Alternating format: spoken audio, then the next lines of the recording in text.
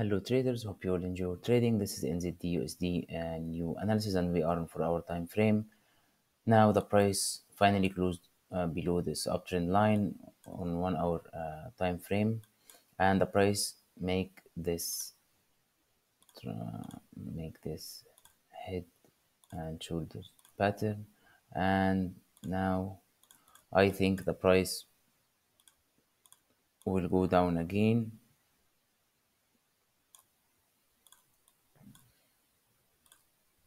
to 0.71. Also, if we moved to daily time frame, we will see that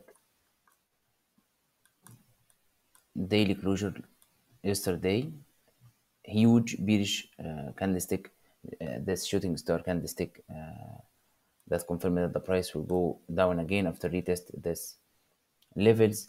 And also, if we use our fib tool, we will see that we are in a very important sell zone. If we draw from the high to the low, now we are at 71.0 and 78.6, and that's a very important area to take a sell trade. So I think the price will go down again, and from here we can see what the price would do. Hope you all benefited from this analysis. Trade safe and have a nice day.